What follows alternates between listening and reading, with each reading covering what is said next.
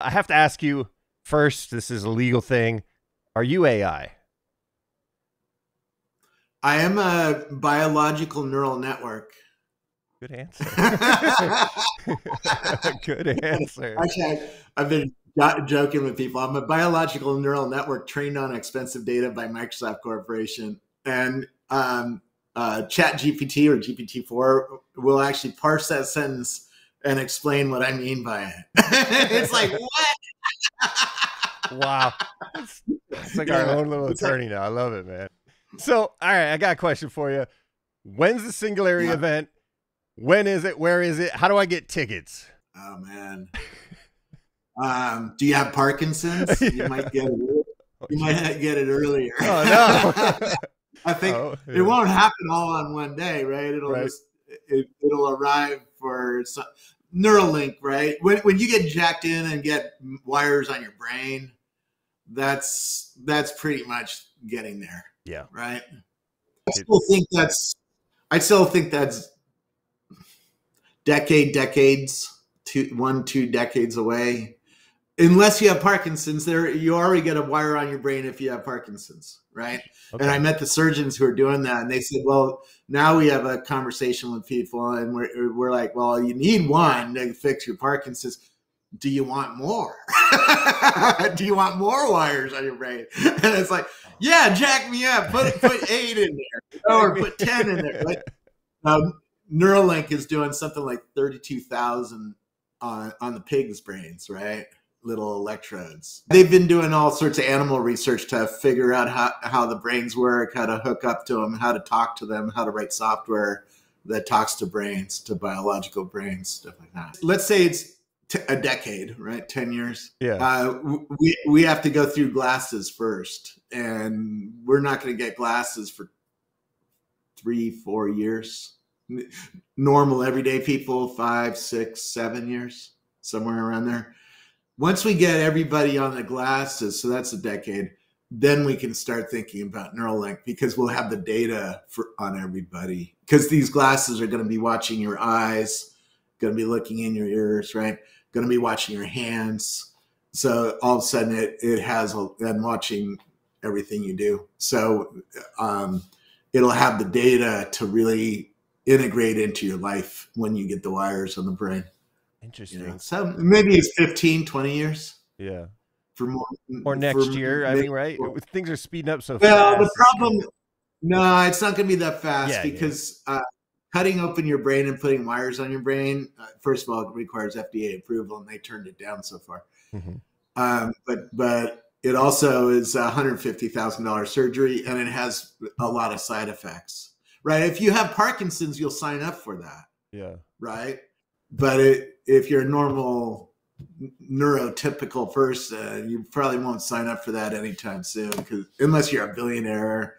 And even then, if you're a billionaire, why would you sign up for it first? It's like, let some other people beta test this thing for a I'll while. do So let's see. it. Yeah. Maybe Elon would do it, but I doubt even Elon would do it for first, right? If you get a pair of augmented reality glasses on your face, you're probably going to think it's the Singularity. I bet. Particularly if it's, I mean, you're seeing how good Chat GPT is at having a conversation with you, right? So if there's an AI and it's just always listening and having a conversation with you and putting information on your screen, or, hey, I don't have a good example. If I was holding a Coke can, hey, how much is 20 of these on Amazon? And it told you, right? Yeah. You would be like, whoa, this is a new world we're in, right? Yeah. Apple's going to come with a bigger product first this year, then a more consumer version of that product next Christmas, then the glasses. Okay. Right. So 3 years from now, me and you probably get a pair of glasses. Now, when I think of glasses, I think of the Google glasses that were trying to come out. I don't even know how long ago. These are, yeah, Google Glass was an early version, but it was only a little tiny screen. It didn't cover your visual field. Okay. Right. These are actually going to have a visual field that covers your visual field, so it can put SpongeBob on the table right? Or it can extend my monitor and have two more virtualized monitors off to the side, right? I got you. Stuff like that. And once that arrives, then you can bring virtual beings. So having a SpongeBob that's talking to you, Oh my God. right? Because SpongeBob is being driven by OpenAI, right? So you have been following just about everybody in the space. When did this start Yeah. in your mind? This new era? Siri, when Siri was announced, they told me it was one of the first AI apps to go to. It was certainly the first AI app on the iPhone. Some people say the Roku or the some of the robots that did vacuuming had AI and stuff like that a little bit before, but right around that era was the beginning. And then I started tracking it, and it started showing up in my oven. My June oven has an NVIDIA card with a computer vision in it, and it showed up in my car. My Tesla has, computer vision in it, and that's when I started following it. Last year, it started getting serious, right? Big things started shipping. And then that's when I realized, okay, I need to pay a lot more attention to this community. I care about new things, right? All the way back to childhood. I like new things. I like talking about new things. I like playing. I mean, if you told me here's a new restaurant, I'm in, right? Right? I like new things. And this community is kicking out more new things than any community before, and it's growing at a pretty good rate. I mean, I found 40 something thousand people in this community to follow. So, right. And these are all people, these are a lot of people with PhDs and going to Stanford or Carnegie Mellon or some school like that. Right. And coming out with some pretty serious skills. And then, working on a team. I mean, a lot of these kids are writing papers about neural radiance fields now at Stanford and other places. And so they write that with 3 or 4 other people, and they leave, and then they start a company, right? Yeah. Let's say a friend comes to your door today and says, Robert, I'm in, man. I'm in AI. Where do I start? What do I do? What would you say to your friend? Go to OpenAI and start figuring out how to get GPT-4 running. Right? There you go. I mean, that's the first one. Then figure out, once you start getting used to talking to that, there's a lot of other tools that do very specific things, like edit a video or listen to a video conference. Like Supernormal listens to a video conference like this and writes a transcript, right, as we're talking, and it does pretty good at that. Then at the end of the call, it looks through the transcript for patterns, like did we talk about tasks or themes, right? And it makes some notes about the transcript and tells you the highlights of the transcript, and it does that in 300 milliseconds, and it does that on a Macintosh, right, on the neural network on a M1 or M2 processor. So mindset, let's talk mindset on this, because as you want to embrace these tools, some people are like anti-AI. They're not even looking into it. They're scared of it from sci-fi movies in the past. What is the mindset shift that needs to happen for people to start embracing AI? Get over your fear, because it's coming anyways. It's gonna take if you're scared you're losing your job, you're really gonna lose your job if you don't use it, right? Because the first people who are into AI and are really using it, they're becoming much more productive. So you're going to be the last one to get fired if you're really productive, right? Your boss is going to go, man, that guy is kicking out some work, right? Or that girl, right? And I sat down with an optometrist on Friday, and we just did some simple searches like, can you write me a blog post about Invisalign braces? And it did, man. And it's like, whoa. All right. So what does this all mean? Well, does that mean that her web team gets fired? Right? Maybe. But maybe she'll go in and say, I still don't want to deal with this. That's why I hired you all. So you got to get your productivity way the hell up, right? You got to use the tool. And I just, I can show you can create websites with this. You better start talking to this every day, or I am going to have to lay you off because you're not staying up to date, right? Sort of Good like point. somebody who says, I'm not going to use a cell phone. If you don't use a Yeah. cell phone in the world today, you're going to get booted out of the corporation, right? Yeah, You're going right. to be weird, right? Especially if you're in sales and you don't want to make any sales calls. It's like I don't use the phone. Yeah, It's gonna slow you down. I can never get you on the phone. You're a sales guy. Let's talk about this. Yeah, yeah.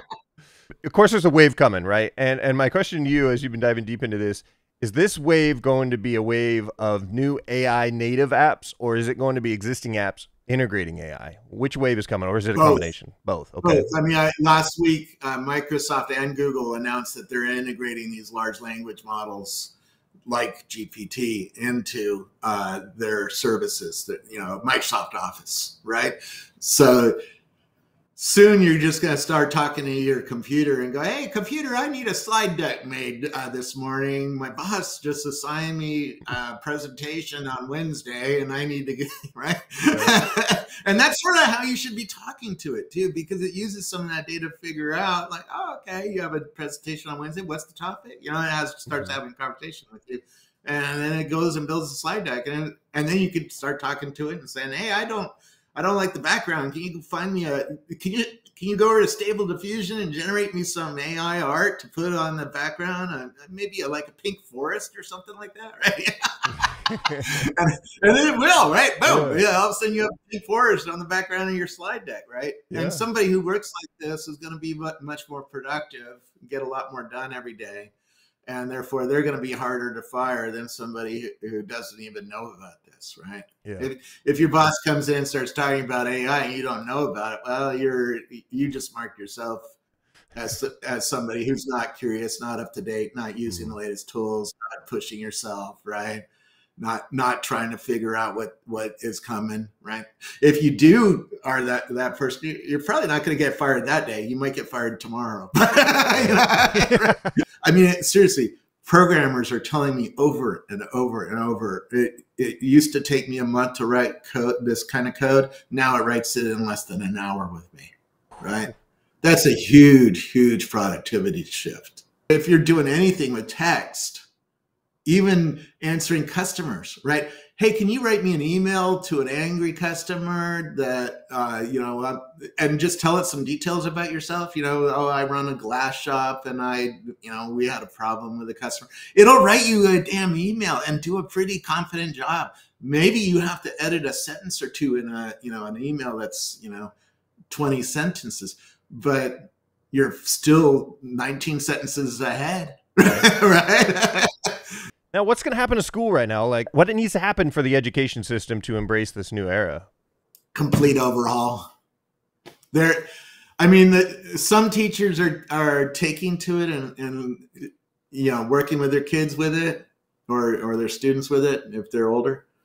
At Berkeley University, I judged a whole bunch of student projects in a design class, and many of them were using, Stable Diffusion to make their art. And after talking to them, oh yeah, we used GPT to write the text and help us out. Those are the smart ones, right? And that's the smart approach: is to pour on the gas, use this tool, use it to learn. But you still got to learn to write an essay, because that's about making your brain think in a certain way, right? Or if you're a computer scientist, you still got to know how to do algebra or calculus. You can ask a computer to show you how to do it and help you and explain it, right? It's really crazy, right? It'll write code for you, and then you can ask it to explain the code line by line, and it does. It's like this line of code goes to this API and it hooks this up and puts a variable into this memory location. It's like, what? Yeah. Right? So it helps you really, really, really learn fast, right? And so it should be a tool that you use there, but it does have bias. It does generate mistakes once in a while. Here's one. If you ask it, what's the history of Silicon Valley? How did Silicon Valley start? Just questions like that. It gives you the standard answer, and the standard answer is wrong. Even even if you go to Hewlett Packard's garage, it says it's the birthplace of Silicon Valley. There's a plaque out there, a historical landmark. That's wrong. It started in the Transcontinental Railroad in the Sierras, which gave Leland Stanford the wealth to buy Stanford University, which started Silicon Valley. The problem is Stanford doesn't like to tell that story because 1,300 Chinese or more, probably 3 times that amount, died in the tunnels in the Sierras building the railroad, because they were the first ones to use nitroglycerin, which is a highly unstable explosive, right? By the way, ChatGPT will tell you all about nitroglycerin, right? What's really interesting is it knows the Chinese's role in the building of the Transcontinental Railroad. And if you ask enough questions, it'll hook it all up and say, oh yeah, this is the true history of Silicon Valley. In its ingestion of all of human writing and history, right? It figured out the truth, but it doesn't present that to you at first. So you have to know the history to be able to pull it out, right? Interesting. How does that work? Is that political? Like, why wouldn't it just tell you straight up? Because the rich people wrote the history. Yep. Rich white people wrote the history, right? They don't like to tell the history that we stepped on a few people to get here, right? And it's a dirty history, and Stanford University VR team doesn't like to talk about that history. It's not how you start the parent tour at Stanford University of explaining how, this university was started by killing a few thousand Chinese building a railroad. No, that's not how they started. Yeah. Oh, this university started Hewlett Packard, and a couple guys got rich because they came here. Yeah. Right? That's how they started. Right? So it picks up those signals from people, right? It picks up those biases. Yeah. Right. And this is the problem. If you don't know that, it's hard to pull out the true, complete story. And then in other places, I actually bullshit. So it just makes it makes up a fact, right? Because it doesn't know anything. It just knows what's the next likely word, right? Yeah. It's just, and it's pretty good at that. But once in a while, it goes on a bad path and sort of wrecks the thing. Right. And it gives you a bad answer. And it does it very confidently because it's like, this is the next word, right? I'm just picking the next word. I don't really know anything, right? Yeah. And once in a while it gives you some bullshit. It's really fun. If you know there's bullshit, you can ask it to remove the bullshit. Okay. Right. And because here's one thing I did. I gave it 1,000 words that I wrote. Right. And then I told it to edit it, and it changed the meaning of one of the paragraphs. It bullshitted. It gave an error. And I said, can you please remove the bullshit you just put in? And it started changing the correct paragraph. So it knew that something was different about that paragraph and the way it picked the tokens than the other paragraphs. So it can start editing itself, Okay. But it didn't do a perfect job. So this is where the human still adds something to the equation, right? You got to still understand that you might know something that it doesn't and be able to fix it or improve it. The guy who ran IBM Watson, which is IBM's AI, early day stuff, he told me what we showed you on TV is IBM Watson beats the human being at the game of Jeopardy, right? Yep. That's what, right? It was one of the earlier AIs that started beating humans at things. Okay. He said, what we didn't show you on TV is IBM Watson and a human being beats IBM Watson alone. Because we bring some weird shit to the game, right? We're biological. That's why I call myself a biological neural network, because we're different than the computer. The computer is really light switches at the bottom of it. We're very different than that architecturally. So we bring some special sauce to the game. And I don't know where all that special sauce is, but once in a while it shows up. Human fixes a mistake or whatever. By the way, that makes the AI better over time. So 10 years from now, I don't expect it to make many mistakes at all, Yeah. right? And in fact, it is getting better. GPT-4 is better than 3.5, right? And gives you less bullshit. So You just see you working away like, ChatGPT, cut the bullshit. Sorry. yeah, by the way, it's really good at generating bullshit. So if you want some bullshit, tell it to create some bullshit, and Yeah. it will. Create me a nighttime story for my kids and make it a complete bullshit. And, Yeah. it does. Just like humans, we bullshit too. I mean, it's trying to be like us. Absolutely. We're good at it too. Exactly. Particularly if you ask somebody something they don't really know very well, they don't like to admit they don't know it very well, and they'll start bullshitting. That's sort of how AI bullshits too. If you get to the edges of of the knowledge that it ingested from the web and from books and stuff like that, it'll start hallucinating here and there, right? But it does it so confidently in between facts, right? So if you don't know your topic, it looks right, and then there's some bullshit, and then right, and if you don't know your stuff, you're going to turn in an essay with some bullshit. Oh and my your teacher's God. going to go, you didn't find the bullshit. You get a B, or you get a C on that. Yeah, you're not good at finding bullshit. That's first rule. If you're going to use the AI, you got to find the bullshit. That's the first rule. I like it. That's good stuff, man.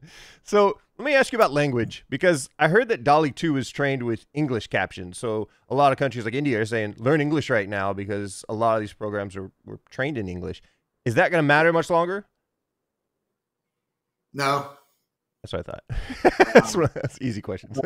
It's pretty good at, actually, if you give it an essay and say, convert this to Japanese, it does, and it does a pretty good job of it. Maybe not completely perfect, but it's pretty good. Nice. Right. So I've been around the world. I've been to, I don't know, 60, 70 countries. Wow. Right. And I've never needed to learn very much language because I've always been hanging out with the nerds. And the nerds always speak English because all computer manuals and all, computer programming code, right? You usually are writing in English because that's how the system was set up. Because, it was started here in Silicon Valley, right? So, we all wrote English, and then as more and more people came on the world, they had to hook into our systems. And so, same thing with chemistry. Chemistry was largely started in Germany, right? So a lot of the old chemistry texts were written in German. So if you're a chemist, you had to learn some German to go through the old books and learn what's going on. Now that's not so true anymore, but because the translations are pretty good. I mean, I went to the Shanghai Disneyland in China, and I was talking to people with Google Translate, right? And maybe it was simple stuff like, where's a bathroom, or, where's this ride at, or how do I find a taxi, that kind of thing. Yeah. But it did perfectly at that kind of thing. And it does more than that. Right. And certainly now it is really amazing. I mean, at language. Would you consider this the greatest opportunity in our lifetimes to evolve faster than we've ever evolved, or use a skill set and scale it up faster? This is yes. Yeah. This is an accelerant for human beings that's going to lead us into a new, I call it a new renaissance. Somebody else actually called it that for me. And said, we're in a new renaissance because we're getting all this new art and new photography and new writing and new knowledge, right? And we have a thing to talk to about anything, and it gives pretty deep answers most of the time. So it's an accelerant for human beings, for sure. I mean, if we didn't have to worry about feeding our families and earning a living, we would find these tools very, very fascinating, right? Yeah. Because they help you build things. They help you do things. They help you think about things. They help you write books. They help you, do what you want, right? It's interesting you talk about making a living too. Do you feel like a basic income needs to be developed, some kind of safety net here if this happens faster than we think and there's a huge unemployment? But I mean, we should definitely be thinking about that, because there will be people who fall. I mean, there already are people. There's tens of thousands of homeless in San Francisco alone. So there's people falling off the table all the time, and we have to have a better answer to that. The other way to look at it is this is a very, very powerful education technology. It's a very powerful interaction technology. So the system could figure out like a mental illness just by talking to you pretty quick, right?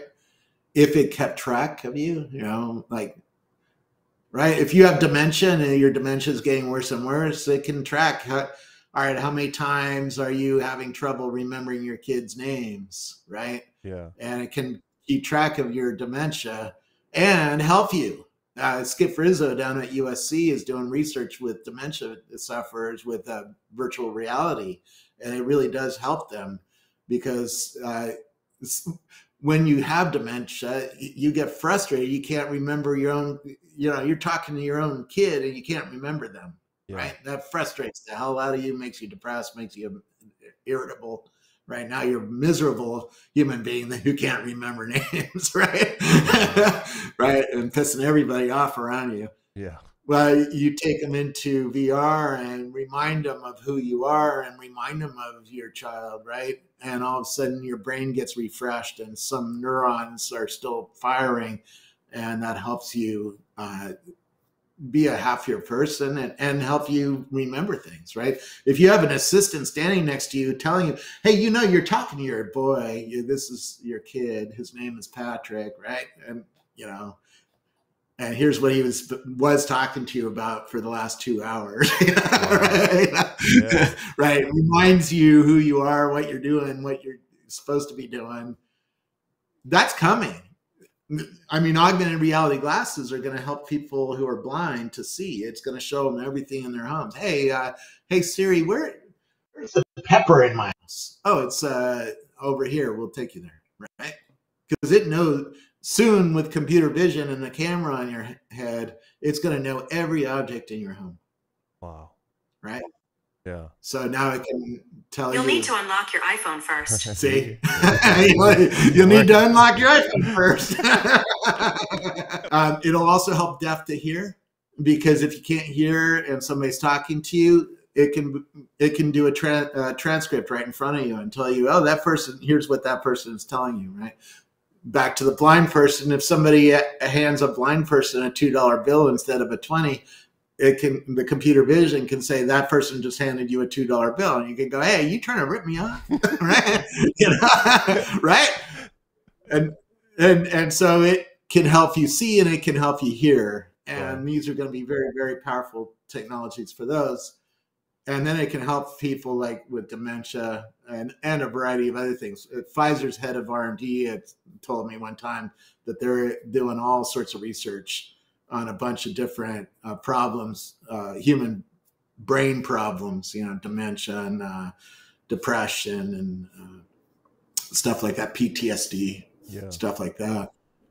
With virtual or augmented reality, you can really maybe not fix those things, but certainly improve the human brain condition for those things, right? I mean, my washing machine stopped working one day and was flashing a code at me. And what do? You go to YouTube and start searching on this brand with that code, and all of a sudden a video pops up showing you, oh, you probably have something stuck in the pump, is what that means, right? Here's how to take apart your washing machine and fix this, right? And I did it. It was all right. But I had to watch a 2D video and do it on the 3D machine, right? Yeah. With augmented reality, it can convert the video to take this screw out, take this screw out, take this screw out, take the back off. It should look like this, right? And it's on top of the machine. So now I can teach anybody how to take apart a machine step by step, right? With augmented reality glasses. That improves a lot of people's lives. My friend owns a scrapyard. You know, hey, here's how to take away that part that washing machine and save the engine out of it. You know, and use it for something else. You know, Yes, yes. Oh man, Robert Scoble, I just want to thank you, man. This is my first interview with you, and I would love to check up with you from time to time as I do videos of different stories and get a little piece of what you think. And I hope I have better questions as I evolve in the space too. I was trying to bring some good stuff. Hopefully, it didn't seem like I'm too much of a ask newbie. ChatGPT. What kind of questions do you ask? You know, would you ask an AI influencer? Yesterday, I had it right. Pretend you're an AI influencer. What would you do? And it's pretty good, you know. So you start playing with it, you start getting some ideas. Maybe it's not every question, but it gets you started, right? And gets you over your writer's block or your fears or whatnot, right? Yeah. Oh, such great advice, such great use cases too. I had 2 grandparents that suffered with Alzheimer's, so they both forgot who I was before they passed. So that hit deep for me, Robert. I want to thank you so much for chatting with me.